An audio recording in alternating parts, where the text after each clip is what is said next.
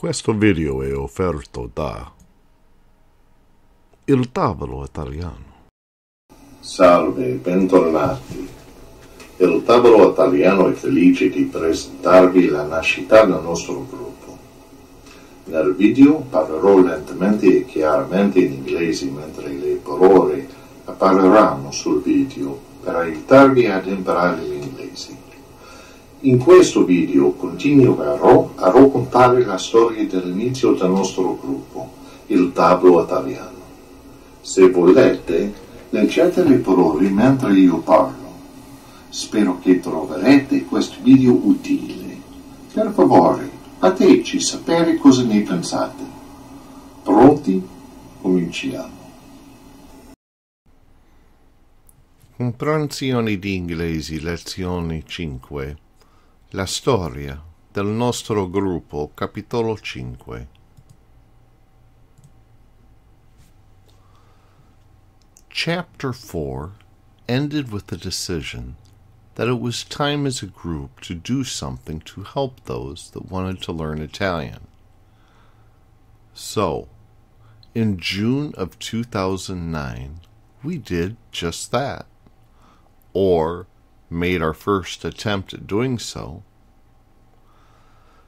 That summer, we started having our first Italian language workshop called Verb Drills, named after the book by Paola Tate. I made a few decisions right off the bat when starting this workshop. They were, first, we would not copy anybody's work, so that meant everybody had to buy a book. We were not going to copy them, at least not as a group with my knowledge. Second, I would charge $1 per person per meeting. I know that $1 seems like nothing, but at that point in time, my knowledge of Italian was very limited. Even at that, there was one particular class when a new person came and questioned me about the $1. Truth be known, not only did I not profit, but spent way more than I earned as I drove over 30 miles each way to this 1-hour class that started with about 8 people and ended up with about 4 or 5 people. But in reality, that was okay, because this was the greatest group of people that I could have ever hoped to have studied with. To be honest, I am sure I learned as much, if not more, than they did. I loved the time that we had together.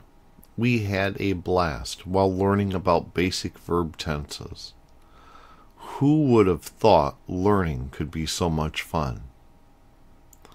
Well, about 2 months into our first language course, my son Adam and I decided to create a website in addition to the meetup.com website. We wanted to use this website as a resource for those who wanted to learn Italian.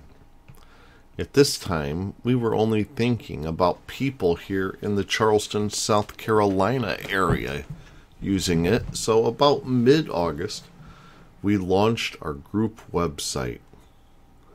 I wanted to call it theitaliantable.com, but that domain name was already taken, so we decided to use the same name, just in Italian.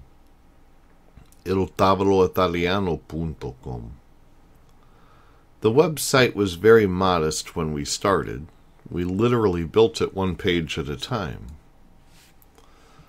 For the first 45 days, it generated some interest, but by the end of the year, the use of the website had slowed to a crawl. I think this was mostly because there just wasn't that much information on the site yet, and to be honest, I didn't make enough of an effort at keeping it fresh and adding new material. By the end of 2009, we probably had about a 30-page website with 5 to 10 people a day looking at it. We still had a study population of about 4 in our only workshop. Our group had grown to almost 100 members, and some of our social events were beginning to get larger as well. We had a member throw a party at his house that ended up having about 34 people show up.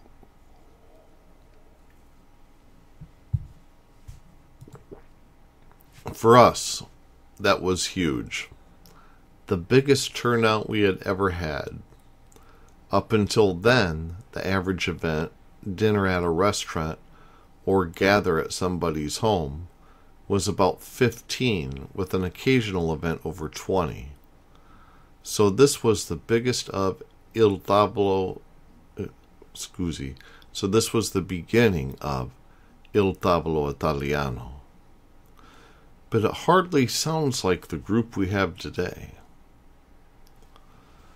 In August of 2012, having over 450 members, 45,000 page impressions monthly on iltavoloitaliano.com, over 10,000 monthly YouTube viewings, not to mention the work events, or weekly events, the workshops, and the nearly 900-page website. How did that all come about? Who did it all? Where is it going? Is there something for you at iltavoloitaliano.com? Stay tuned. Find out.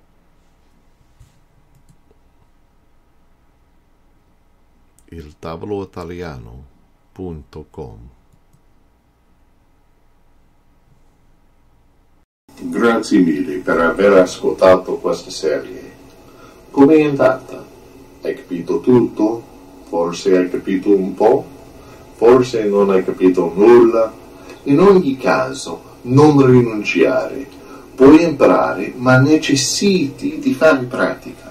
Vorrei suggerirti di ascoltare questa storia fino a quando capirai tutte le parole. Inoltre, puoi trovare altro materiale sul nostro sito iltavoloitaliano.com. È tutto gratis.